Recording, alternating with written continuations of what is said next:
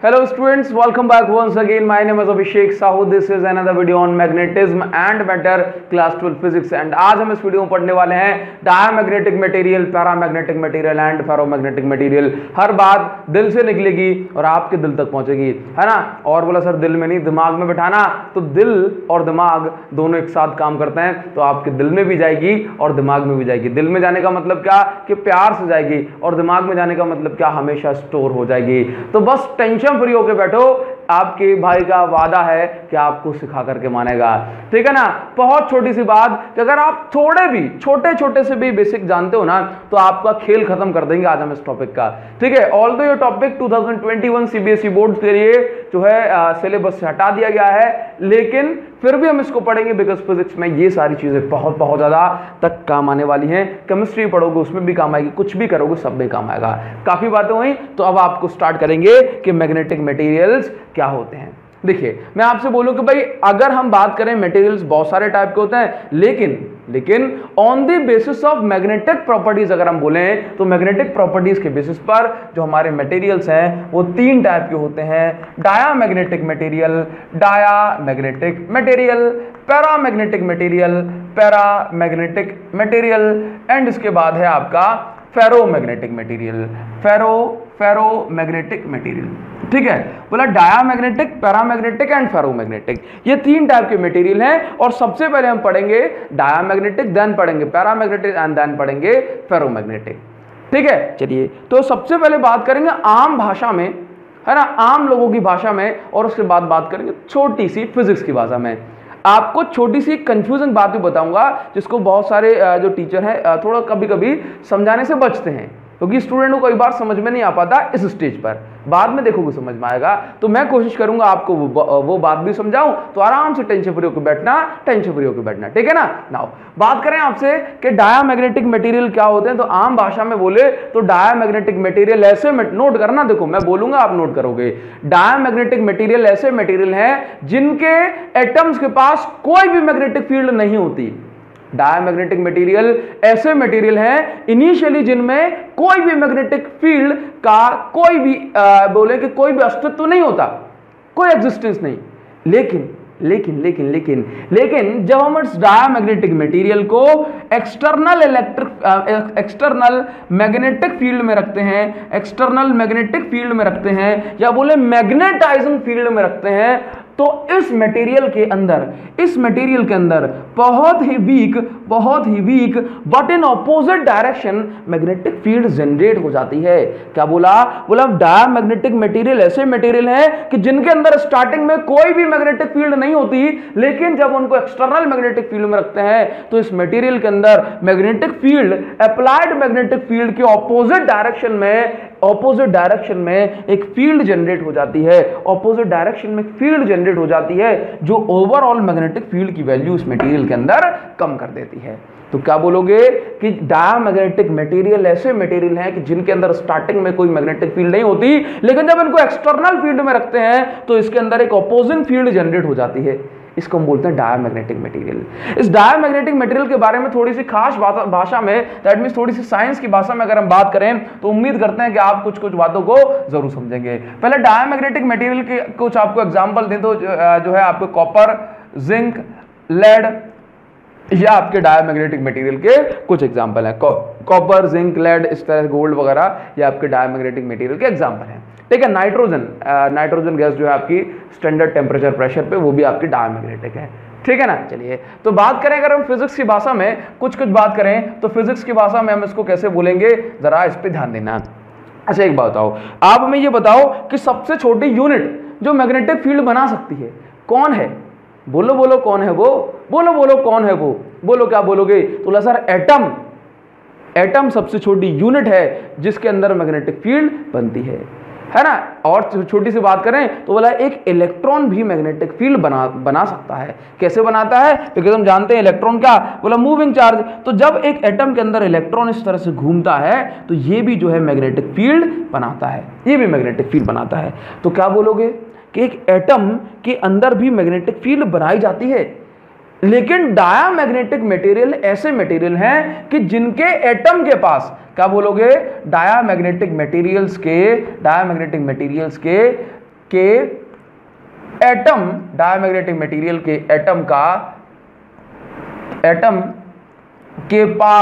Atom के पास ही magnetic moment zero होता है। मैग्नेटिक मोमेंट जीरो होता है, या फिर हम ऐसा बोलें जीरो होता है, या फिर हम ऐसा बोलें कि किसी डायमैग्नेटिक सब्सटेंस के एटम की बात करेंगे तो नेट मैग्नेटिक मोमेंट की वैल्यू क्या होती है भाई, जीरो होती है, जीरो होती है। बात समझ रहे हो, मतलब इसका एटम ही मैग्नेटिक फील्ड नहीं बनाता।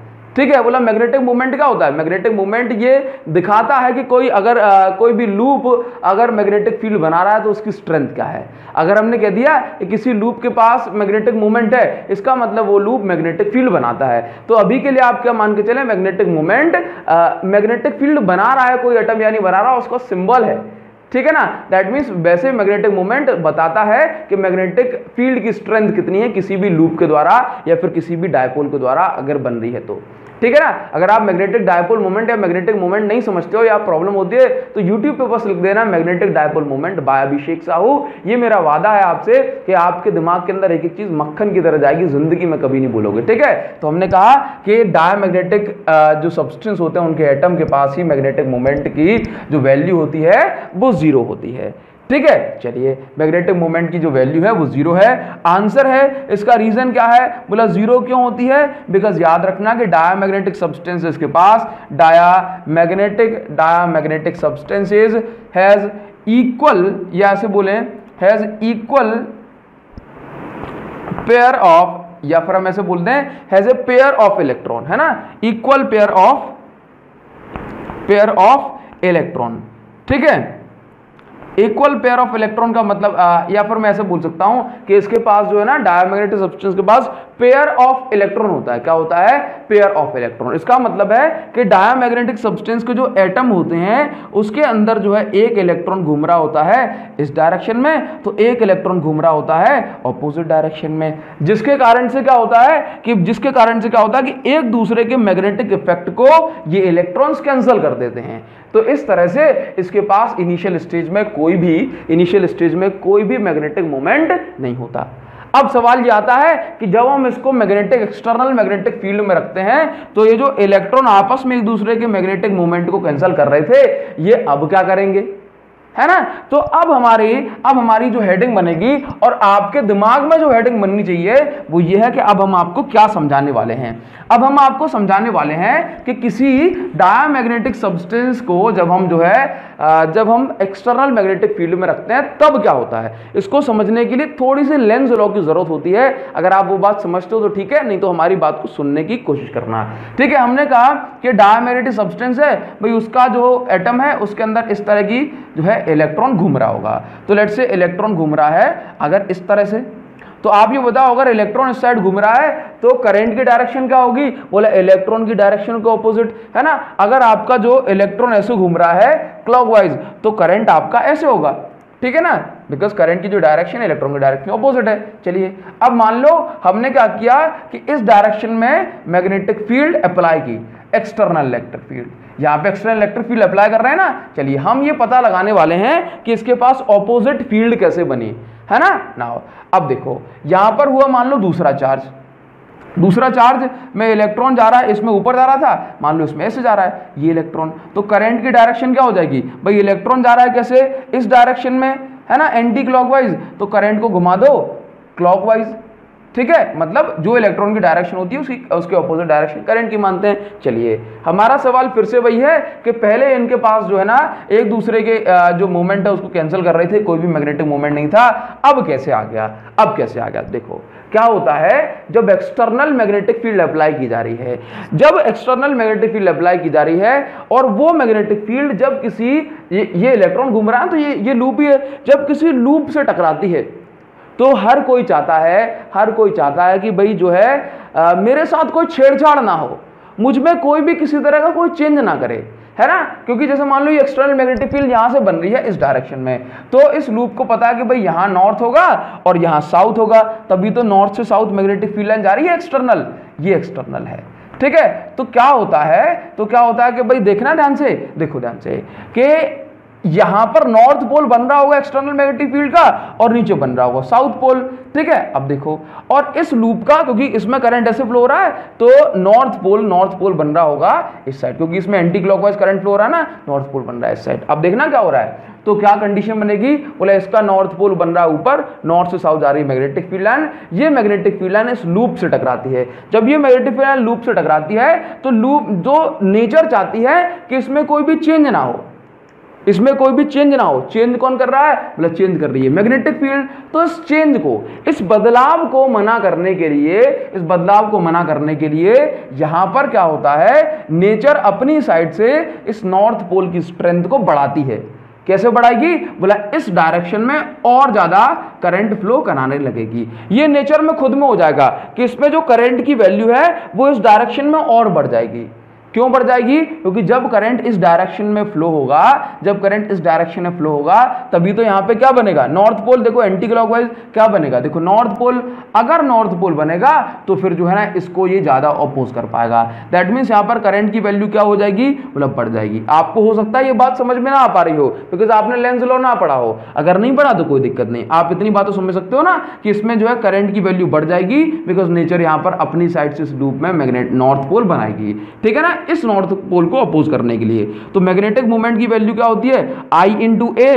तो यहां पर क्या हो जाएगा भाई, I की वैल्यू बढ़ जाएगी तो यहां पर जो नेट मैग्नेटिक मोमेंट होगा वो बढ़ जाएगा, नेट मैग्नेटिक मोमेंट जो होगा वो बढ़ जाएगा, ठीक है। सिमिलरली यहां पर नेट मैग्नेटिक मोमेंट कम हो जाएगा, यहां पर नेट मैग्नेटिक मोमेंट कम हो जाएगा। तो यहां पर बढ़ गया, यहां पे कम हो गया, तो चेंज इन मैग्नेटिक मोमेंट कितना हुआ, यहां पे डेल एम बढ़ा, यहां पे डेल एम कम हुआ। दैट मींस कितना मैग्नेटिक मोमेंट में चेंज आ गया, बोला 2 डेल एम, 2 डेल एम। इसमें आपको दिमाग नहीं लगाना, लेकिन आपको ये बता रहे हैं कि इसके पास जो है अब नेट मैग्नेटिक मोमेंट आ गया। और ये जो नेट मैग्नेटिक मोमेंट आता है ये इस तरह से होता है कि एक्सटर्नल फील्ड की हमेशा ऑपोजिट डायरेक्शन में होता है। जैसे यहां पर नेट मैग्नेटिक मोमेंट बन रहा है, कहां बन रहा है, ऊपर, तो एक्सटर्नल मैग्नेटिक फील्ड के ऑपोजिट डायरेक्शन में, ठीक है ना। आई होप आप मेरी बात को थोड़ा थोड़ा समझ पाए हो। तो इसको हम बोलते हैं कि यहां पर मैग्नेटिक मोमेंट इंड्यूस हो जाता है by the process of induction, by the process of electromagnetic induction.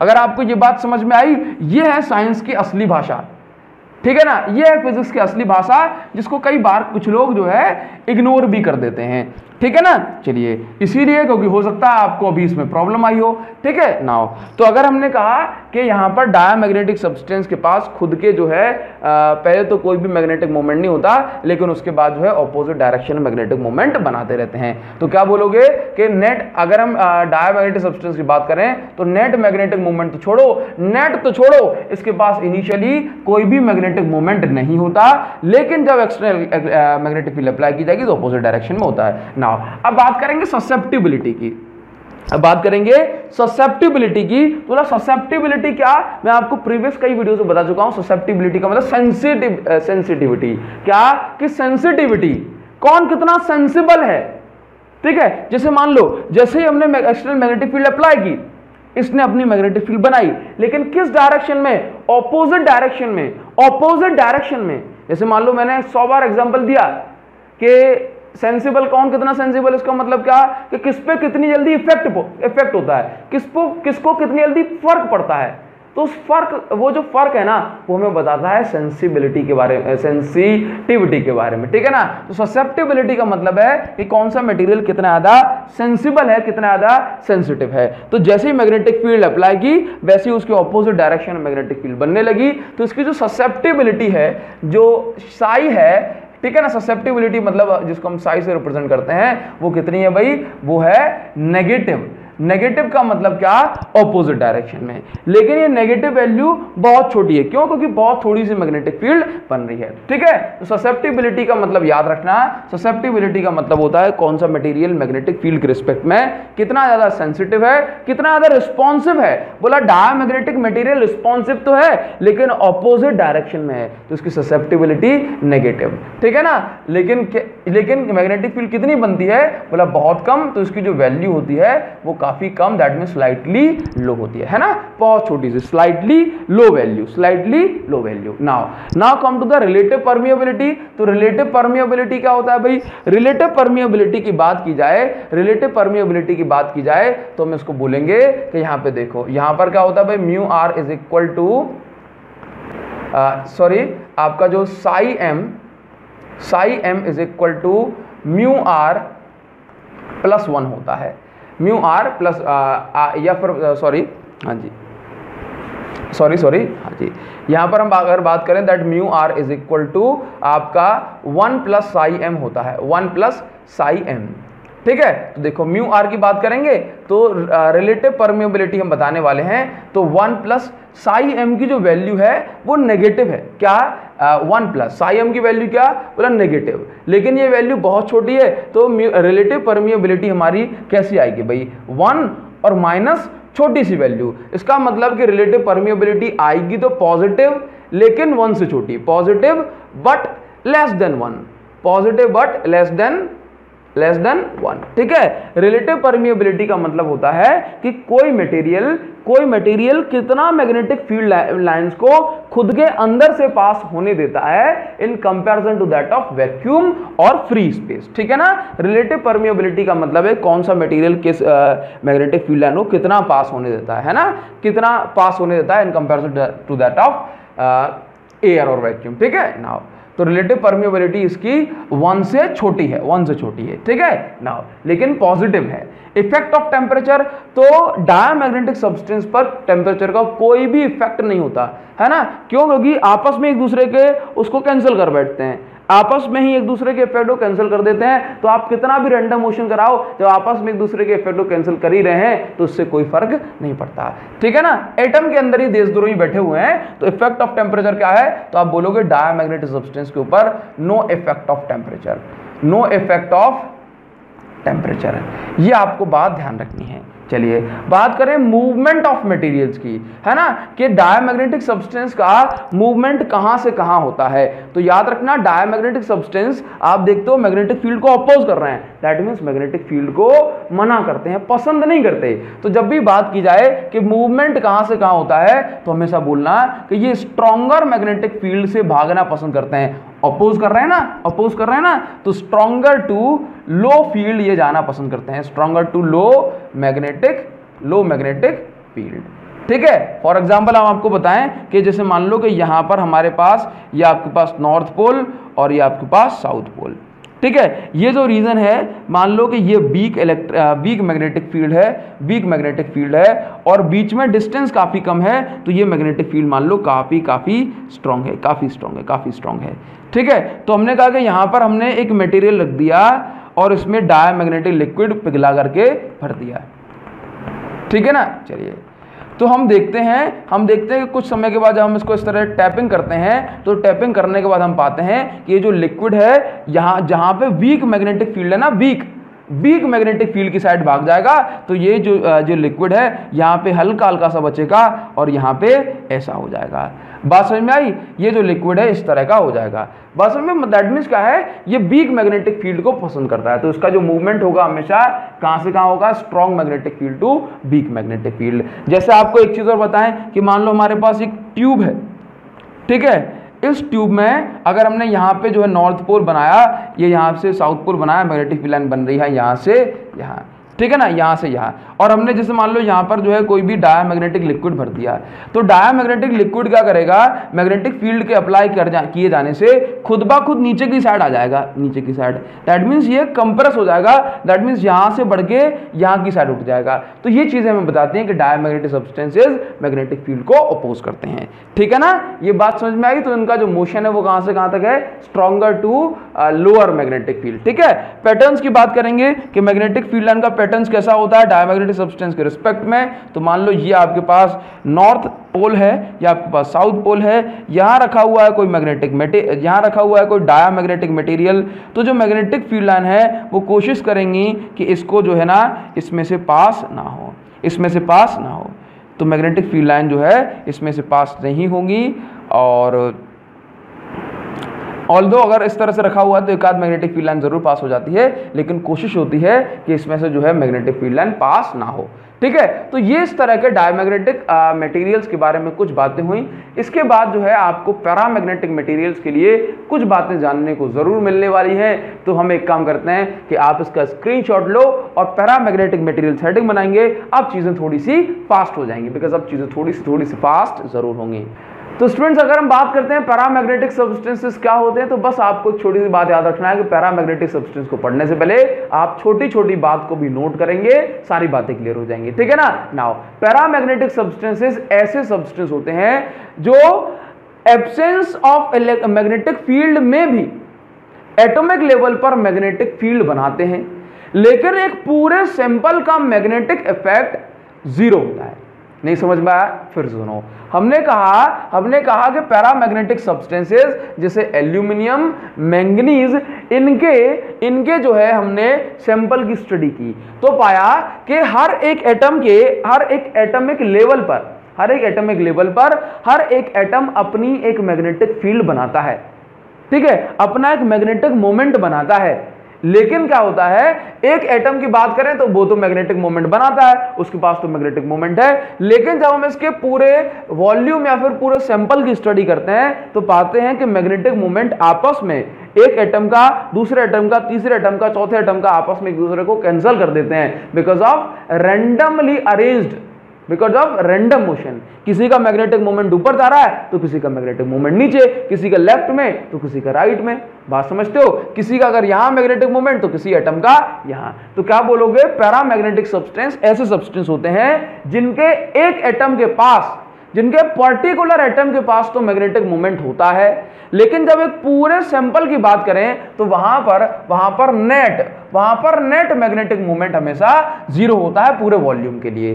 ठीक है। नाउ अगर हम बात करें but after applying external magnetic field, जब हम एक्सटर्नल मैग्नेटिक फील्ड अप्लाई करते हैं पैरामैग्नेटिक सब्सटेंस में तो क्या होता है, तो हमने देखा ना कि इसके हर एटम के पास किसी ना किसी रैंडमली अरेंज डायरेक्शन में, रैंडमली ओरिएंटेड डायरेक्शन में मैग्नेटिक मोमेंट है। तो जब हम एक्सटर्नल फील्ड अप्लाई करते हैं, जब हम मैग्नेटाइजिंग फील्ड लगाते हैं तो ये जो है ना, ये खुद को सीधे कर लेते हैं। सीधे किस डायरेक्शन में करते हैं? मैग्नेटिक फील्ड के साथ अलाइन करते हैं। सारे के सारे नहीं, लेकिन कुछ एटम्स खुद को मैग्नेटिक फील्ड की डायरेक्शन में अलाइन कर लेते हैं। तो क्या बोलोगे? पैरामैग्नेटिक सब्सटेंसेस ऐसे सब्सटेंस होते हैं कि जिनके पास इनिशियली नेट मैग्नेटिक मोमेंट, पूरे वॉल्यूम के लिए net magnetic moment initially zero होता है, लेकिन जब इनको एक्सटर्नल मैग्नेटिक फील्ड इन पे अप्लाई करती हैं तो इसके पर यूनिट वॉल्यूम में कुछ ना कुछ नेट जो मैग्नेटिक मोमेंट है वो आ जाता है, बिकॉज जो है बहुत सारे जो एटम्स हैं जिनका जो मैग्नेटिक मोमेंट है वो मैग्नेटिक फील्ड की डायरेक्शन में अलाइन हो जाता है। बात समझ में आती है? तो पहले नेट मैग्नेटिक मोमेंट जीरो, फिर बाद में अलाइनमेंट के कारण नेट मैग्नेटिक मोमेंट जीरो नहीं होता। ठीक है ना। तो ये पैरामैग्नेटिक सब्सटेंसेस हैं। अगर हम पैरामैग्नेटिक सब्सटेंसेस की बात करेंगे तो सेकंड प्रॉपर्टी हमारी आती है, बोला ससेप्टिबिलिटी क्या होती है, क्या होता है। तो ससेप्टिबिलिटी को पढ़ने से पहले फिर वही बात कि ससेप्टिबिलिटी का हिंदी मीनिंग क्या है, बोला कौन कितना सेंसिटिव है, कौन सा मटेरियल कितना रिस्पॉन्सिव है। तो फॉर एग्जांपल हमने कहा कि जैसे पैरामैग्नेटिक मटेरियल जितने भी होते हैं उनको हम एक्सटर्नल फील्ड में रखेंगे तो ये जो है खुद को अलाइन कर लेंगे। तो बोले ये सेंसिटिव तो हैं, लेकिन ये किस तरह से अलाइन करते हैं, बोले ये बहुत कम अलाइनमेंट कर पाते हैं, दैट मीन्स ये वीक हैं। तो बोला सेंसिटिव तो है, मैग्नेटिक फील्ड के डायरेक्शन में कर रहे हैं, तो बोला ये पॉजिटिव सेंसिटिविटी है ना, पॉजिटिव ससेप्टिबिलिटी है। लेकिन इनकी वैल्यू, ससेप्टिबिलिटी की वैल्यू बहुत ज्यादा नहीं है क्योंकि ये वीक मैग्नेटिक फील्ड बनाते हैं। तो क्या बोलोगे कि इसकी जो ससेप्टिबिलिटी है साई, वो पॉजिटिव तो है, लेकिन इसकी जो वैल्यू है वो लो है ना। तो इसकी वैल्यू क्या है? लो। तो अगर बात करें रिलेटिव परमिएबिलिटी की, तो रिलेटिव परमिएबिलिटी का जो फॉर्मूला है वो है आपका mu R is equal to 1 plus psi M. That means क्या है कि आप जानते हो साई मतलब क्या, साई का मतलब है ससेप्टिबिलिटी। तो इसकी जो रिलेटिव परमिएबिलिटी की जो वैल्यू आएगी वो ये साई की वैल्यू पॉजिटिव है ना, तो ये जो वैल्यू है पॉजिटिव तो आएगी, इसके साथ साथ जो रिलेटिव परमिएबिलिटी होगी इसकी 1 से ज्यादा होगी। हमने आपको फिर से बताया रिलेटिव परमिएबिलिटी का मतलब क्या कि कोई मटेरियल कितना अलाउ करता है मैग्नेटिक फील्ड को। रिलेटिव परमिएबिलिटी का मतलब क्या, कि कोई मटेरियल मैग्नेटिक फील्ड लाइंस को कितना अलाउ करता है खुद के अंदर से पास होने के लिए, that is in comparison to that of vacuum और एयर, उसको बोलते हैं relative permeability. Permeability of material की बात की जाए तो कोई मटेरियल मैग्नेटिक फील्ड लाइन को कितना अलाउ करता है खुद के अंदर से पास होने के लिए, दैट इज कॉल्ड परमिएबिलिटी। और जो उसकी कंपैरिजन एयर के साथ या वैक्यूम के साथ की जाए तो रिलेटिव परमिएबिलिटी। चलिए बात करें इफेक्ट ऑफ टेम्परेचर। टेम्परेचर का क्या इफेक्ट है पैरामैग्नेटिक के केस में, तो बोला टेम्परेचर का बहुत ज्यादा इफेक्ट है। ठीक है, अब देखो हमने कहा अगर हम टेम्परेचर को बढ़ा देंगे तो रैंडम मोशन बढ़ जाएगा, रैंडम मोशन बढ़ जाएगा तो ये जो मैग्नेटिक फील्ड जो हम अप्लाई कर रहे हैं, ये मैग्नेटिक फील्ड इसको सीधा नहीं कर पाएगी, इसको और ज्यादा ताकत लगानी पड़ेगी। लेकिन अगर हम ऐसा करते हैं कि इसका टेम्परेचर हम कम करते जाएं, टेम्परेचर कम करते जाओ, मैग्नेटिक फील्ड को बढ़ाते जाओ, टेम्परेचर कम करोगे तो इसका जो इधर उधर भागना है रैंडम मोशन कम हो जाएगा, टेम्परेचर कम करते जाओ, मैग्नेटिक फील्ड को बढ़ाते जाओ। ऐसा करने से क्या होगा कि ये जो जितने मैग्नेट टेम्परेचर कम करोगे तो ये फालतू इधर उधर नहीं भाग पाएंगे, तो जितने मैक्सिमम जो है ये डायपोल मोमेंट सीधे होने थे वो सीधे हो जाएंगे, क्योंकि हमने जो है एक बार जो है maximum number of dipole moment सीधे हो गए। तो इसके बाद आप टेम्परेचर को कितना भी कम कर लो, आप मैग्नेटिक फील्ड को कितने भी बढ़ा दो, कोई फर्क पड़ेगा क्या, कोई फर्क नहीं पड़ेगा। तो आप टेम्परेचर को कम करते चले जाओ और जो magnetising field external magnetic field जो हम लगा रहे हैं उसकी वैल्यू को बढ़ाते चले जाओ। एक टाइम ऐसा आएगा कि मैक्सिमम डायपोल मोमेंट एक पर्टिकुलर डायरेक्शन में बन जाएगा और उस पॉइंट को हम बोलते हैं सैचुरेशन पॉइंट। क्या बोलते हैं, सैचुरेशन। सैचुरेशन का मतलब क्या है, maximum magnetic moment occur in a paramagnetic sample on decreasing the temperature and increasing the magnetizing field up to maximum intensity, है ना। चलिए बात समझ गए। सैचुरेशन का मतलब क्या है कि अब आप कितना भी कुछ भी कर लो पैरामैग्नेटिक सब्सटेंस के अंदर और ज्यादा जो है ना क्या नहीं होगा, और ज्यादा मैग्नेटिक मोमेंट नहीं बनेगा। ठीक है ना। चलिए दैट मीन्स आपको समझ में आ गया कि इफेक्ट ऑफ टेम्परेचर इसमें है। चलिए इफेक्ट ऑफ टेम्परेचर पर एक बात और होती है, आप हमें ये बताओ कि इसके अंदर क्या हो रहा है, इसके अंदर हो रहा है मैग्नेटाइजेशन। सैंपल के अंदर क्या हो रहा है, मैग्नेटिक मोमेंट बन रहा है ना, दैट मींस सैंपल के अंदर हो रहा है मैग्नेटाइजेशन। यहां से इस पॉइंट को नोट करना, सैंपल के अंदर हो रहा है मैग्नेटाइजेशन, और मैग्नेटाइजेशन कितना होगा डिपेंड करेगा आपकी मैग्नेटाइजेशन कितना होगा, ये डायरेक्टली प्रोपोर्शनल है कि आप कितनी मैग्नेटाइजिंग फील्ड लगा रहे हो। H क्या है, H है मैग्नेटाइजिंग फील्ड, H क्या है मैग्नेटाइजिंग फील्ड। ठीक है, तो आप कितना जो है कितना मैग्नेटाइजेशन होगा डिपेंड करता है आप कितनी स्ट्रॉन्ग मैग्नेटाइजिंग फील्ड लगा रहे हो और कितना टेम्परेचर को कम कर रहे हो। तो मैग्नेटाइजेशन डायरेक्टली प्रोपोर्शनल है मैग्नेटाइजिंग फील्ड के और इनवर्सली प्रोपोर्शनल है टेम्परेचर के। टेम्परेचर जितना कम करोगे मैग्नेटाइजेशन उतना ज्यादा होगा। चलिए इसके बाद जो है मैग्नेटाइजेशन इज इक्वल टू, यहाँ पर एक टर्म आता है जिसको बोलते हैं C का मतलब है क्यूरीज कांस्टेंट, और ये आ गया अपना H/T। ठीक है, नाउ M/H करेंगे, ये M/H क्या होता है भाई, C, और ये यहाँ पे बचा T। ठीक है, तो देखो M/H को हम बोलते हैं Sai, that means susceptibility is equal to आपका C/T। तो क्यूरीज लॉ, इसको हम बोलते हैं क्यूरीज लॉ। क्यूरीज लॉ क्या कहता है, क्यूरीज लॉ कहता है कि susceptibility of a material is inversely proportional to the absolute temperature. Curies law कहता है कि susceptibility of a material is inversely proportional to the temperature. ठीक है, तो ये बात आपको समझ में आई, ये बात आपको समझ में। सैचुरेशन का यहाँ पर बड़ा विशेष महत्व है। ठीक है ना। तो मूवमेंट ऑफ मटेरियल की बात करेंगे। अब आप समझते हो कि ये जो है ना मैग्नेटिक फील्ड को सपोर्ट करता है, तो जो मूवमेंट होगा वो कहां से कहां होगा, तो बोलना कि भाई जो मूवमेंट होगा वो वीक से स्ट्रॉन्गर में होगा, है ना, week to stronger magnetic field. क्यों, क्योंकि जो आपका पैरामैग्नेटिक सब्सटेंस है वो आपकी जो है मैग्नेटिक फील्ड को पसंद करता है, उससे प्यार करता है, तो उसकी साइड ही ये भागेगा। तो अगर हमने ऐसा बोल दिया कि यहाँ पर जो है आपके पास नॉर्थ पोल या आपके पास साउथ पोल, यहाँ पे आपकी वीक मैग्नेटिक फील्ड है और यहाँ पे बीचों बीच आपकी स्ट्रॉन्ग मैग्नेटिक फील्ड है, तो ये जो आपका कोई भी मटेरियल अगर हम यहाँ पे रखेंगे, जैसे मान लो यहाँ पे ज़्यादा है और यहाँ पे कम, तो अगर पैरामैग्नेटिक मटेरियल है तो यहाँ पर ज़्यादा इकट्ठा हो जाएगा और यहाँ पर कम हो जाएगा। बात समझ में आती है, यहाँ पर कम हो जाएगा। तो ये हुआ अपना इसका movement. Pattern of magnetic field line की बात करेंगे तो आप यहाँ पे लिखो पैटर्न कैसा होता है इसका, कि मान लो अपने पास कोई एक मटेरियल है, कोई एक मटेरियल है, यहाँ पे रख दे भाई, ये नॉर्थ पोल, ये साउथ पोल, ठीक है। तो क्या होगा कि भाई कोई भी जो फील्ड लाइन है वो इसके अंदर से भी थोड़े थोड़े पास होने लगी। जैसे मान लो हमने कहा कि कोई मैग्नेटिक फील्ड लाइन है, अगर वो यहाँ से जा रही है बाहर से, चलो थोड़ा सा इसको छोटा बनाए, तो इसको छोटा बनाना। एक चीज और है अपनी फेरोमैग्नेटिक सब्सटेंसेस, ये आपका नॉर्थ पोल और ये आपका साउथ पोल, ठीक है। अब मान लो ये अपने पास एक मटेरियल रखा हुआ है, तो क्या होगा, पैरामैग्नेटिक सब्सटेंस है, तो यहाँ पर जो है कोई भी फील्ड लाइन जो यहाँ से जा रही होगी ये बाहर से जाती रहेगी, ठीक है। और ये इसमें से अगर कोई जाना चाहती है तो ये भी जाती रहेगी, ठीक है ना। मतलब इसमें कोई ऑपोजिशन नहीं है, लेकिन थोड़ी बहुत अगर फील्ड लाइन जा रही है तो उसको सपोर्ट कर देगी, बाकी इस तरह की कोई प्रॉब्लम नहीं है। तो ये मैग्नेटिक फील्ड लाइन का पैटर्न हो जाएगा, ठीक है ना। चलो मान लो ये से जा रही है, झुकना नहीं है इसको, ठीक है, ये इस तरह से जाती रहेगी, ये सीधी, ठीक है ना। मतलब इसके अंदर से भी जाती रहती है और यहाँ से भी, मतलब ना तो कोई विशेष सपोर्ट देखने को मिलता है और ना ही कोई बहुत ज्यादा ऑपोजिशन, ठीक है ना। तो ये पैरामैग्नेटिक सब्सटेंसेस की कुछ बात हुई। आप स्क्रीनशॉट लेना चाहते हैं तो स्क्रीनशॉट लो, इसके बाद आते हैं फेरोमैग्नेटिक सब्सटेंसेस के पास। तो स्टूडेंट्स अगर हम बात करें फेरोमैग्नेटिक सब्सटेंसेस क्या होते हैं, तो याद रखना कि फेरोमैग्नेटिक सब्सटेंसेस ऐसे सब्सटेंसेस होते हैं जो मैग्नेटिक फील्ड लाइन को दिल खोल के सपोर्ट करते हैं। दैट मींस अगर कोई मैग्नेटिक, ये मान लो कि मैं फेरोमैग्नेटिक मटेरियल हूं और यहां से मेरे आसपास से कोई मैग्नेटिक फील्ड लाइन पास हो रही है, तो मैं फेरोमैग्नेटिक मटेरियल, मैं इनसे बहुत प्यार करता हूं, तो बोलूंगा तुम यहां से मत जाओ, तुम मेरे अंदर से पास हो जाओ।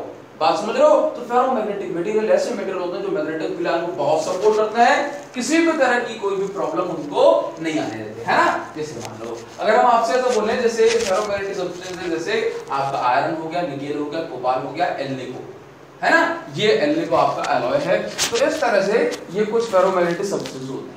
फेरोमैग्नेटिक सब्सटेंसेस के कंपोजिशन की अगर हम बात करें on the basis of magnetic properties, तो याद रखना कि फेरोमैग्नेटिक सब्सटेंस जैसे कि आयरन, इनके अंदर कुछ डोमेन बने होते हैं। डोमेन बोले तो एक पर्टिकुलर रीजन बना होता है, कुछ ऐसे बोले कि भाई कुछ पार्ट्स होते हैं, ठीक है। डोमेन का मतलब कुछ पर्टिकुलर रीजन जो कि किसी भी शेप में हो सकते हैं, हमने आपको ऐसे बता दिया है। हर डोमेन के अंदर, हर डोमेन के, डोमेन का मतलब ग्रुप ऑफ एटम, है ना। हर डोमेन के अंदर जो मैग्नेटिक मोमेंट है उसकी एक पर्टिकुलर डायरेक्शन होती है, ठीक है ना। तो हमने कहा कि एक डोमेन ये रहा, ये इसके अंदर जो है डायरेक्शन मैग्नेटिक मोमेंट की इस साइड है, जबकि एक डोमेन इसके अंदर मैग्नेटिक मोमेंट की डायरेक्शन नीचे है। एक डोमेन ये है ऊपर, एक डोमेन यहाँ पे डायरेक्शन बता रहा है और एक डोमेन यहाँ पे डायरेक्शन बता रहा है। जब हम मैग्नेटिक मोमेंट को यहाँ पर इस तरह से जो है, जैसे मान लो हमने कहा ये आपका फेरोमैग्नेटिक सब्सटेंस है, जब हम इस फेरोमैग्नेटिक सब्सटेंस पर मैग्नेटिक फील्ड अप्लाई करते हैं, मैग्नेटिक फील्ड अप्लाई करते हैं, हम यह बोले कि मैग्नेटाइजिंग फील्ड अप्लाई करते हैं, तो ये फेरोमैग्नेटिक सब्सटेंस इतने ज्यादा सेंसिबल होते हैं, इतने सेंसिटिव होते हैं कि जैसे मैग्नेटिक फील्ड अप्लाई की, वैसे इसके अंदर इंस्टेंट एक्शन के साथ बहुत ज्यादा काम होना शुरू हो जाता है। बोला क्या होता है, देखो इसके अंदर बने होते हैं डोमेन। तो डोमेन थ्योरी होती है और एक होता है सिंपल आपका अलाइनमेंट, ओरिएंटेशन वाली, ठीक है। तो डोमेन थ्योरी कहती है कि ये जो काम है आपका क्वांटम लेवल पे चलता है, ठीक है। तो डोमेन थ्योरी कहती है कि जैसे जिस डायरेक्शन में आप एक्सटर्नल मैग्नेटिक फील्ड अप्लाई करेंगे, उस डायरेक्शन वाला जो डोमेन होगा वो एक्सपेंड होता चला जाएगा और बाकी जो डायरेक्शन वाले डोमेन होंगे वो छोटे होते चले जाएंगे। फॉर एग्जांपल हमने जो है मैग्नेटिक फील्ड इस डायरेक्शन में अप्लाई की, तो डोमेन थ्योरी कहती है on the basis of quantum level के यहां पर इस डायरेक्शन में जो मैग्नेटिक फील्ड है, तो मैग्नेटिक फील्ड की डायरेक्शन में ये वाला डोमेन है, तो ये डोमेन का साइज बड़ा होता चला जाएगा, बड़ा होता चला जाएगा, बड़ा होता चला जाएगा, और ये जो बाकी के डोमेन है ये छोटे छोटे से हो जाएंगे। और एक टाइम ऐसा आएगा कि बहुत ज्यादा ये जो डोमेन है ये पूरा इस तरह से बन जाएगा। मतलब मैग्नेटिक फील्ड लाइन इसके अंदर इस तरह से बनने लगेगी, ऑलमोस्ट आपका 90% से ज्यादा जो डोमेन सीधे हो जाता है। समझ रहे हो, मतलब अलाइन कर लेते हैं, ठीक है। दूसरी थ्योरी ये कहती है कि इसके जो एटम्स हैं वो सारे के सारे एटम धीरे धीरे करके मैग्नेटिक फील्ड के साथ अलाइन कर लेते हैं। तो आप अगर डोमेन वाली चीज को भी अगर आप याद रखेंगे तो भी आप चीजों को आसानी से समझ सकते हैं, ठीक है। तो ये थी डोमेन थ्योरी फेरोमैग्नेटिक सब्सटेंस की, जो कहती है कि जिस डायरेक्शन में एक्सटर्नल मैग्नेटिक फील्ड होगी उस डायरेक्शन वाला डोमेन एक्सपेंड करेगा और बाकी छोटे छोटे होते चले जाएंगे, और एक टाइम के बाद जो आपका मेन डोमेन है वो पूरे में समा जाएगा। चलिए भाई, ये आपका फेरोमैग्नेटिक सब्सटेंस के लिए हुआ। फेरोमैग्नेटिक सब्सटेंस की ससेप्टिबिलिटी की बात करें तो याद रखना, ससेप्टिबिलिटी मतलब कौन कितना सेंसिबल। तो ये जो फेरोमैग्नेटिक सब्सटेंस है वो मैग्नेटिक फील्ड से बहुत प्यार करते हैं, बहुत ज्यादा सेंसिबल है। जैसे ही अप्लाई की वैसे ये भी जो है पैरामैग्नेटिक फील्ड अपनी बनाने लगते हैं, तो जो मैग्नेटिक फील्ड है वो एक एक्सटेंट तक बहुत ज्यादा बढ़ जाती है। ससेप्टिबिलिटी इनकी पॉजिटिव है और काफी ज्यादा है ना, ऑर्डर ऑफ 1000 है ना, ये काफी ज्यादा ससेप्टिबिलिटी इन ऑर्डर ऑफ 1000 के ऑर्डर में इसकी ससेप्टिबिलिटी होती है। जबकि बात करें रिलेटिव परमिएबिलिटी की, तो रिलेटिव परमिएबिलिटी भी इसकी जब इसकी ससेप्टिबिलिटी फिर कोई है ना, तो जब इसकी ससेप्टिबिलिटी ही इतनी ज्यादा है तो रिलेटिव परमिएबिलिटी फिर और ज्यादा होगी। मतलब पॉजिटिव तो है लेकिन काफी ज्यादा है, ठीक है ना, बात समझ रहे हो। चलिए हमने कहा रिलेटिव परमिएबिलिटी क्या, तो इस बार आपको बताना है ना। परमिएबिलिटी का मतलब होता है कि कोई भी मटेरियल मैग्नेटिक फील्ड लाइन को कितना सपोर्ट करता है खुद के अंदर से जाने के लिए। तो रिलेटिव परमिएबिलिटी का मतलब क्या कि कोई भी मटेरियल एयर की कंपैरिजन में या फिर वैक्यूम की कंपैरिजन में कितना सपोर्ट करता है मैग्नेटिक फील्ड लाइन को खुद के अंदर से पास होने के लिए, उसको बोलते हैं रिलेटिव परमिएबिलिटी। तो आयरन की जो ससेप्टिबिलिटी है बहुत ज्यादा है, रिलेटिव परमिएबिलिटी है बहुत ज्यादा, बिकॉज़ आयरन सबसे ज्यादा इसको सपोर्ट करता है। निकल कोबाल्ट भी सेम है, फेरोमैग्नेटिक मटेरियल। नाउ अगर हम आपसे ऐसा कहें कि टेम्परेचर का क्या इफेक्ट है, तो याद रखना कि एक सर्टेन पॉइंट ऐसा होता है, जैसे मान लो कि जब आप टेम्परेचर जब आप इसका बढ़ाओगे, जैसे जैसे आप टेम्परेचर बढ़ाओगे वैसे वैसे एक पॉइंट ऐसा आएगा कि भाई कुछ मटेरियल होते हैं जिनका जो टेम्परेचर है भाई 800 डिग्री सेल्सियस फाइनल होता है। भाई अगर आपने 800 डिग्री सेल्सियस से थोड़ा भी ज्यादा टेम्परेचर दिया तो ये अपनी परमानेंट मैग्नेटिज्म को खो बैठेगा। दैट मींस ऐसा बोलूं कि ये अपनी फेरोमैग्नेटिक प्रॉपर्टीज को बैठेगा। क्यों? इतना टेम्परेचर देने पर इसके जो डोमेन होंगे, ये वापस से, जैसे मान लो इनके अंदर रैंडम मोशन आ जाएगा और ये जो एक डोमेन बना है ये वापस से छोटे पीसेस में जो है छोटे डोमेन में बढ़ जाएगा। दैट मींस रैंडम मोशन इसके अंदर हो जाएगा बहुत ज्यादा। तो याद रखना वो टेम्परेचर आप इसको नोट कर लो, वो टेम्परेचर जब कोई फेरोमैग्नेटिक मटेरियल पैरामैग्नेटिक मटेरियल में कन्वर्ट हो जाता है, मतलब बहुत थोड़ी सी मैग्नेटिक फील्ड बनाता है, हम उसको बोलते हैं क्यूरीज टेम्परेचर। तो क्या याद रखना कि इफेक्ट ऑफ टेम्परेचर क्या है, टेम्परेचर बढ़ाने से एक एक्सटेंट पर, मतलब एक लेवल पर टेम्परेचर बढ़ाने से मैग्नेटिज्म फेरोमैग्नेटिक सब्सटेंसेस की खत्म होने लगती है और वो फेरोमैग्नेटिक से पैरामैग्नेटिक बन जाता है। ठीक है ना। तो क्या बोलोगे, बोला क्यूरीज टेम्परेचर क्या होता है भाई, क्यूरीज टेम्परेचर। तो क्या बोलोगे, टेम्परेचर आप लिख लो, temperature at which ferromagnetic material converts into paramagnetic material.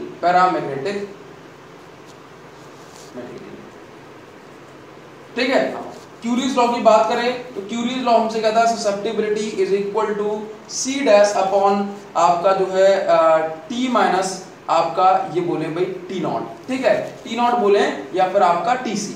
ठीक है, that means curies temperature. That means आपका ससेप्टिबिलिटी जो है इसको हम बोलते हैं मॉडिफाइड क्यूरीज लॉ, इसको बोलते हैं मॉडिफाइड क्यूरीज लॉ, जो हम आपको बोल रहे हैं क्या कि susceptibility is inversely proportional to the additional temperature given above the curies temperature. इसका मतलब क्या हुआ कि क्यूरीज टेम्परेचर पर ये पैरामैग्नेटिक बन जाएगा और उसके बाद जो है हम ऐसा बोलेंगे कि भाई ये जो है आपका एडिशनल टेम्परेचर बचेगा। जैसे मान लो 800 पे पैरामैग्नेटिक बना और 1000 हमने दे दिया तो बचा कितना 200। दैट मींस एडिशनल टेम्परेचर के इनवर्सली प्रोपोर्शनल होगा आपकी ससेप्टिबिलिटी। ठीक है ना। तो ये आपका इतनी बात है फेरोमैग्नेटिक सब्सटेंस के लिए। अच्छा, इसके बाद यहाँ पर एक जरूरी बात हटा दे इसको, तो क्यूरीज टेम्परेचर याद रखना, वो टेम्परेचर जब फेरोमैग्नेटिक सब्सटेंसेस पैरामैग्नेटिक सब्सटेंस में कन्वर्ट हो जाए एंड वो अपनी जो अपनी फेरोमैग्नेटिज्म को हमेशा के लिए फिर लूज कर देते हैं, हमेशा के लिए, क्योंकि उनके डोमेन पूरी तरह से नष्ट हो जाते हैं, तहस-नहस हो जाते हैं। नाउ अगर हम बात करें भाई मूवमेंट ऑफ मटेरियल की, तो आप बताओ फेरोमैग्नेटिक सब्सटेंसेस मैग्नेटिक फील्ड से नफरत करते हैं, प्यार करते हैं? तो सर बहुत प्यार करते हैं, दिल लगा बैठे हैं उनसे अपना। तो देखो ध्यान से देखना, फिर मूवमेंट ऑफ मटेरियल की बात करेंगे तो ये ऑब्वियस सी बात है, अगर वीक रीजन में रखे होंगे तो वीक टू कहां भागेंगे, स्ट्रॉन्गर रीजन। जैसे आपने देखा होगा, कई बार आपने देखा होगा स्ट्रॉन्गर फील्ड, आपने देखा होगा कि भाई एक छोटा सा आयरन का पीस रखा हुआ है और पास में रखिए मैग्नेट, तो झट्टा है ना, तो बहुत जल्दी जितनी तेजी से हो सकता है वो आयरन का पीस उस मैग्नेट के पास झड़प के जो है आगे बढ़ जाता है। बात समझते हो ना। झपट के आगे बढ़ जाता है, ठीक है ना। तो ये क्या बात हुई कि हमने देखा हुआ है कि ferromagnetic substances week to stronger field में जाना पसंद करते हैं। अगर बात करें पैटर्न की तो याद रखना ये नॉर्थ पोल है और ये साउथ पोल है और ये आपका फेरोमैग्नेटिक मटेरियल है। अगर कोई लाइन यहाँ से पास हो रही है इस तरह से तो फेरोमैग्नेटिक मटेरियल कहता है आओ मुझे तुमसे बहुत प्यार है और जो है मेरे अंदर से ही पास होना, बहन है ये, बहन है, गलत नहीं, ठीक है ना। तो ये जो है इस तरह से पास होगा और यहाँ से जो है ये इस तरह से, चलिए बात समझ में आती है। तो ये फेरोमैग्नेटिक मटेरियल्स की कुछ प्रॉपर्टीज हैं। आई होप आपको ये सारी बातें समझ आई होगी और आप मुझे कमेंट करके जरूर बताओगे। आपका प्यारा सा कमेंट का मैं वेट करूंगा। ऑल द टॉपिक सीबीएसई से हटा दिया गया है, लेकिन फिर भी हमारा मन था कि आपको पढ़ाएं इस टॉपिक को, तो हमने आपको पढ़ाया और आप इसके साथ साथ कमेंट करके जरूर बताना। अभी कमेंट का वेट करेंगे। अगर आप एक ऐसे स्टूडेंट हैं जो मुझे पहली बार देख रहे हैं, अगर आप एक ऐसे स्टूडेंट जो रेगुलर है मेरे साथ लेकिन अब तक आपने इस चैनल की लिंक को अपने फ्रेंड्स के साथ शेयर नहीं किया है, तो अभी मुझे पता है शेयर बहुत कम लोग करते हैं, लेकिन जो भी करते हैं दिल से करते हैं, तो अभी इस चैनल की लिंक को कॉपी करिए और अपने फ्रेंड्स के साथ जो आपकी कोचिंग के हैं, आपके कॉलेज के हैं, आपके स्कूल के हैं, शेयर कर दो। Thank you guys, thanks a lot. Do comment in the comment section. आपके कमेंट को पढ़ के बड़ी खुशी होगी। Thank you so much guys, thank you.